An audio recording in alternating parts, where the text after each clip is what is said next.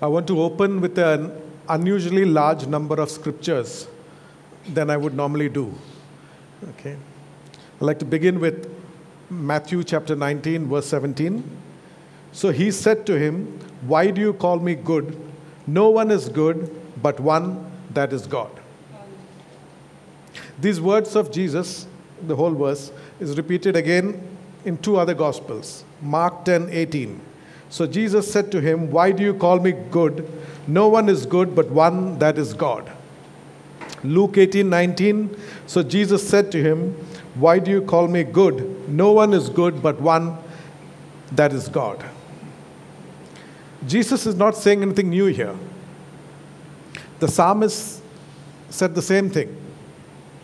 Psalm 14:1 says, "There is none who does good." Psalm 14:3 says, "There is none who does good, no, not one." Psalm 53:1 repeats the same thing. "There is none who does good." 53 verse 3, "There is none who does good, no, not one." Paul in Romans chapter 7:18 says, "For I know that in me, that is in my flesh, nothing good dwells.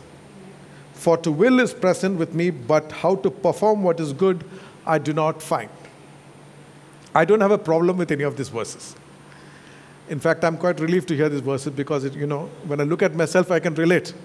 I can relate to these verses. I know there is nothing good in me. So I'm quite comfortable with these verses. That's why I read all these verses. I'm quite comfortable listening to these verses. It means that, not only is the Lord aware that there is no good in me, I'm not the only one in the world who has this problem. Everyone, each one of us, It's a verse, like they say in Hindi, "Sola ana sach," means, it's 100% correct. What about you? How many of you will say that there is good in you?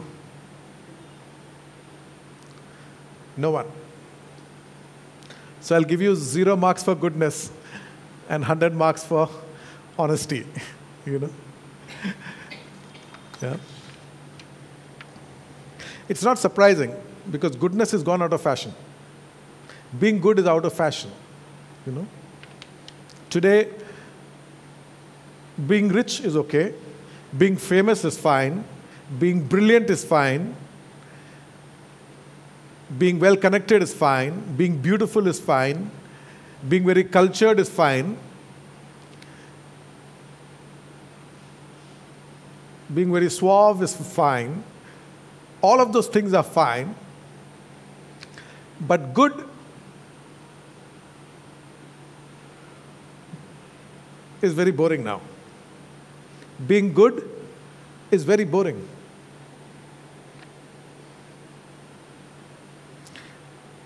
Have any of you ever seen a book with the title, "How to Be a Good Man"? Anybody ever seen a book with the title?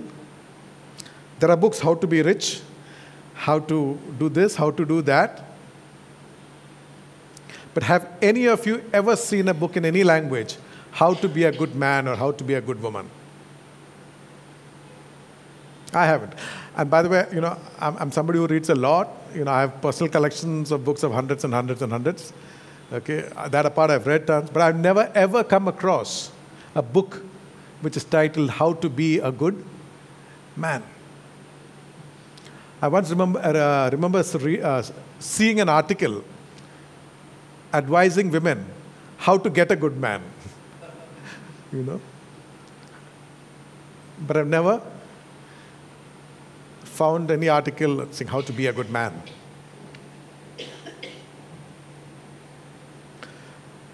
Have you ever seen a newspaper article which said, "Social scientists discover a good man in Delhi"? Or "A good man found in Cochin"?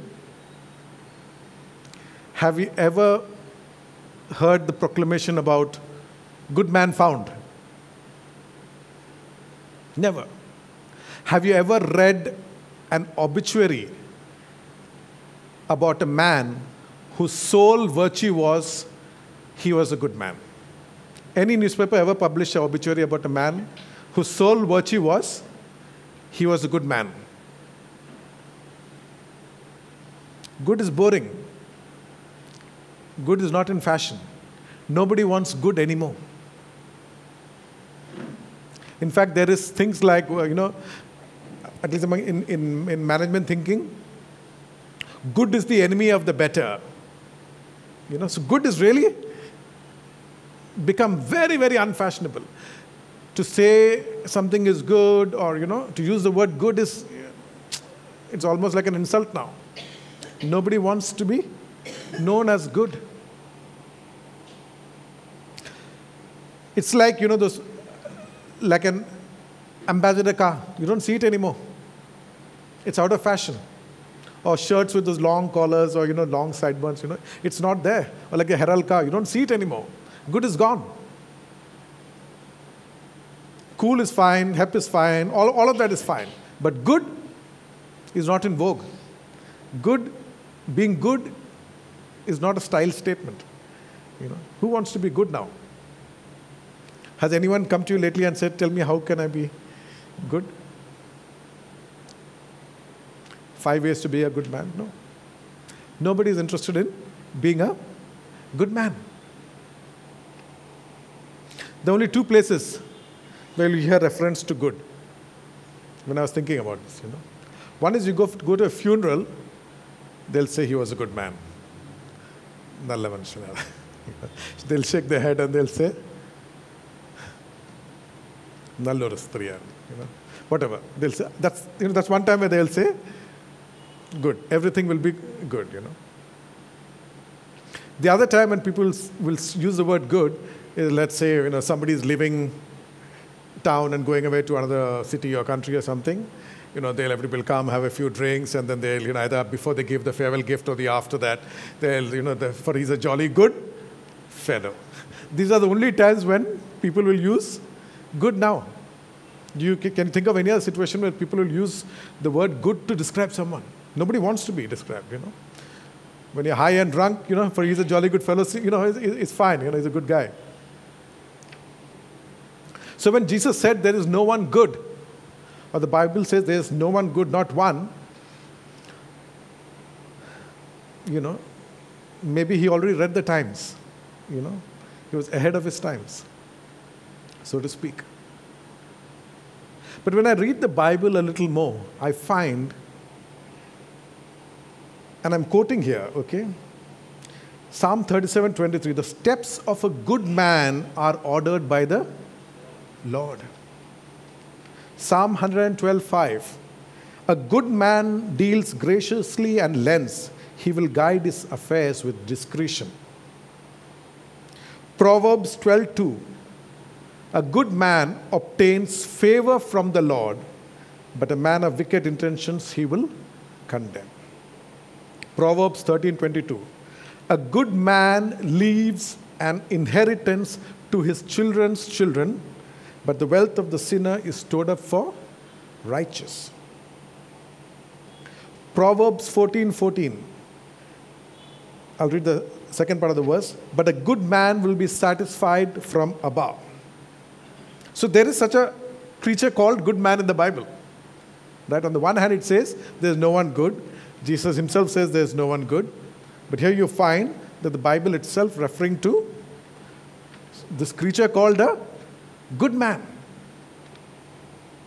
Jesus says in Matthew 12:35, a good man out of the good treasure of his heart will bring forth good things. And an evil man out of the evil treasure brings forth evil things. So Jesus is definitely referring to a good man, okay, somebody who's living, who brings out good from the good treasure in his heart. Matthew 25:23, his Lord said to him, well done, good and faithful servant. So there is such a thing, there is such a species in the Bible as a good man.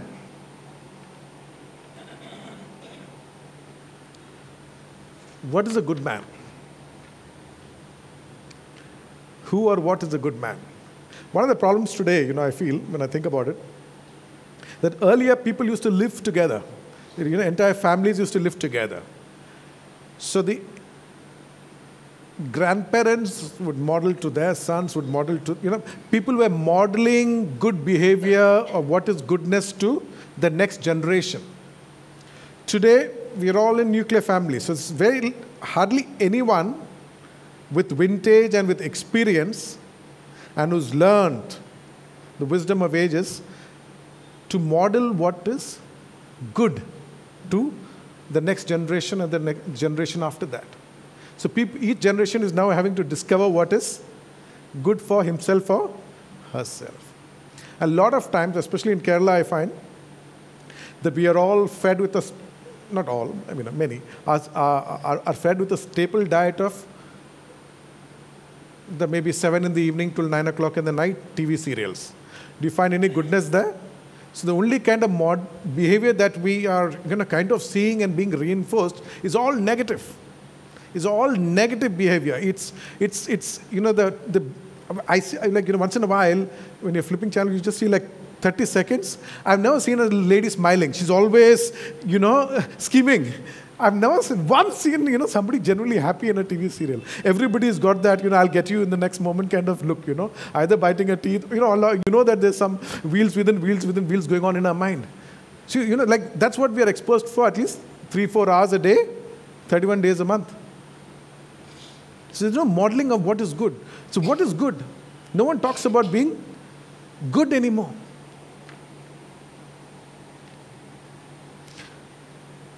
Some years back, there was a movie which came out, A Few Good Men. A Few Good Men. So today I want to take from the title and speak about a couple of good men from the Bible. And let's see if we can learn anything from their lives. Okay? It's time, at least for a few people in this country, to get back to focusing on the virtue of being good. We know every other virtue. We know the virtue of being beautiful. We know the virtue of being rich. We know the virtue of being clever. We know the virtue of being well-educated. We know the virtues of being well-connected. We know the virtues of all that, of being politically correct. We know the virtues of every other thing. But we've somehow lost the virtue of being good. Acts 11:24. For he was a good man, full of the Holy Spirit and of faith, and a great many people were added to the Lord. We know that the he here refers to Barnabas. Okay? For he was a good man. We know that God sees everything and everyone. Right? God sees everything and everyone. Hebrews 4:13 says, nothing in all creation is hidden from God's sight. Everything is uncovered and laid bare before the eyes of him to whom we must give account. So there's nothing hidden before God. Such a God is writing of a man, Barnabas, for he was a good man. So we need to take that seriously. This is not David saying of someone, he is a good man, or one of the disciples giving a personal opinion about somebody else, she is a good woman. No. This is the Holy Spirit writing through the writer of Acts, through Dr. Luke, that Barnabas was a good man. Actually, Barnabas was not his real name. If you read the scripture, you know that his real name was Joseph. And he was from Cyprus. Acts 4:36-37 it says, and Joseph, who was also named Barnabas by the apostles, which is translated son of encouragement, a Levite of the country of Cyprus, having land, sold it and brought the money and laid it at the apostles' feet. So the first thing we learn about this good man is that there was a particular character trait about him which caused the disciples to give him a nickname. Right? if somebody always comes up with an excuse, sooner or later he might get everybody else in the office might start calling him Mr. Excuse, Mr. Excuse, what's your excuse today, So people will get nicknames pretty soon. But there's something in Barnabas, in Joseph, that caused him to get a nickname. His nickname was that he was an encourager. It does not say that he lent his shoulder to everybody who had a problem to listen to their woes.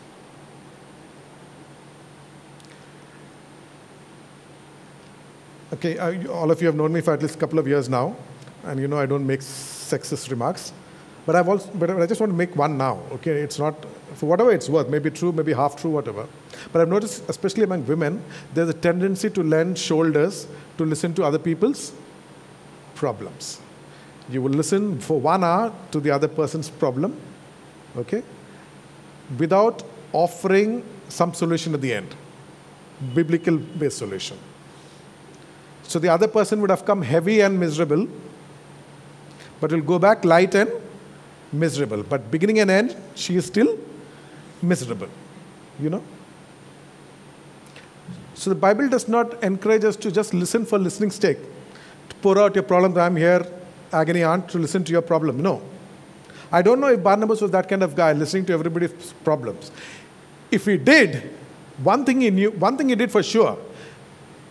At the end of listening to the man or the lady's problems, he made sure that he encouraged them to get up and go forward.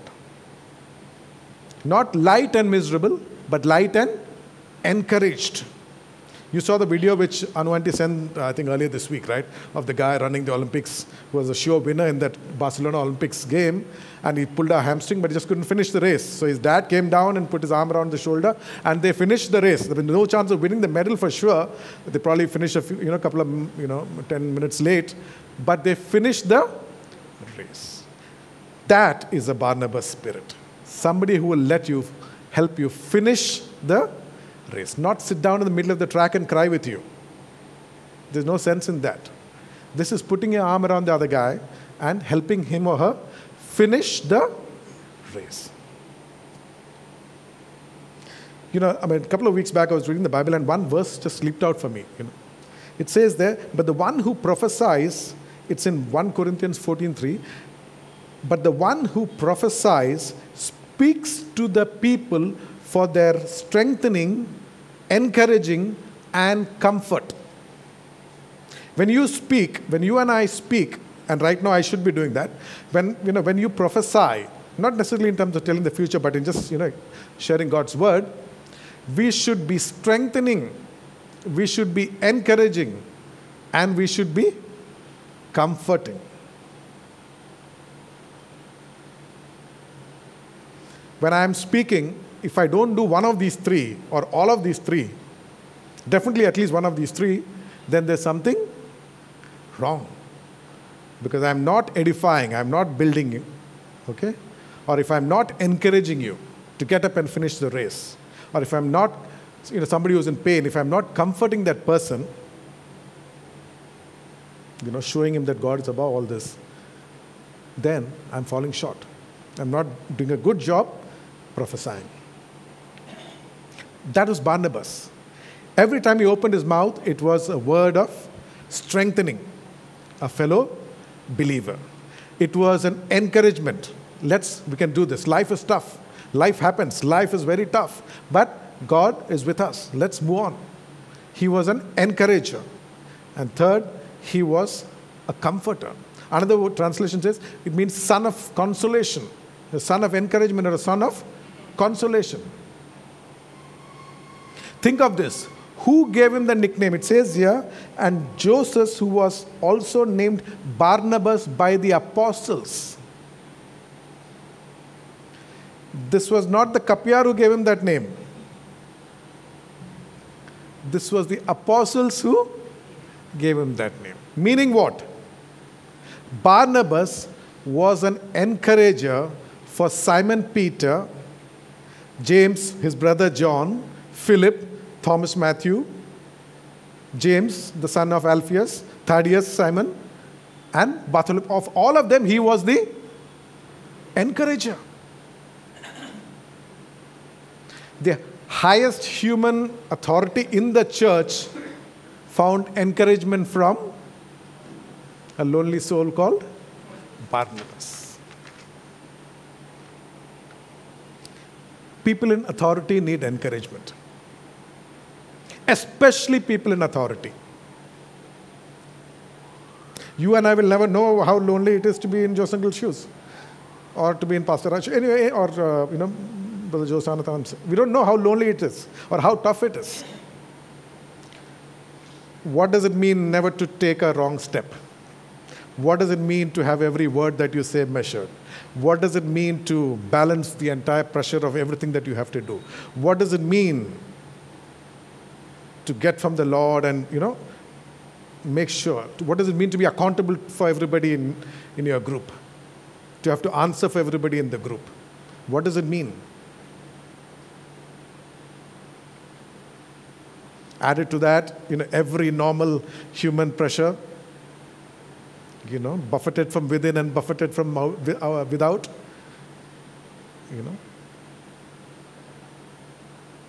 People in authority need our encouragement. Barnabas was a man who encouraged the apostles. They called him by a new name. You're no longer Joseph, we'll call you Barnabas. After that, he's never known as Joseph. He's always referred to as Barnabas, Barnabas, Barnabas.